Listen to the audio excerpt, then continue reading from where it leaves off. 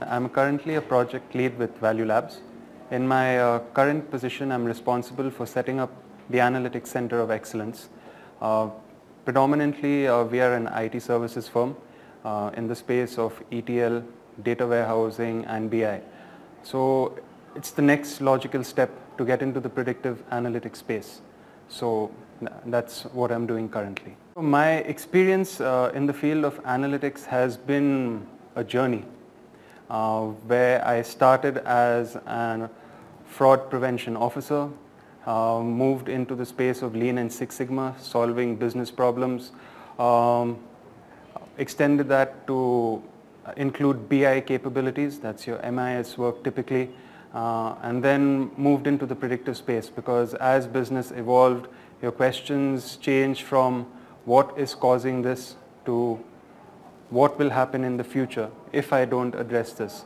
So yeah, it's been a natural progression. The learning curve has been over the course of a decade. It's been in the last 6 years that I've really been doing hardcore analytics work, and the growth in that has been rapid. I started off as a typical analyst building models, then coaching a team, mentoring a team to do the same, handling a couple of projects in parallel. I have now moved on to product development because analytics is slowly turning into a platform play as well.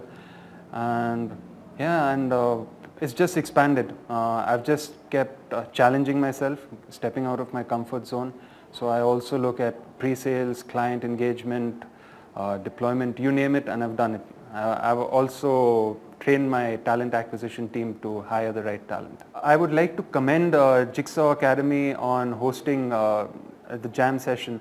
It's a really great initiative where a lot of these students and faculty who are spread across geographies and just connected over a virtual platform get to actually put faces to names, physically present in one location, can interact, bounce ideas of each other. I mean, it's really healthy, and I feel rather than it being an annual event, if they could change it to a quarterly event, and to be fair to the people spread around India and maybe across the globe, if they could keep switching locations, it would be great.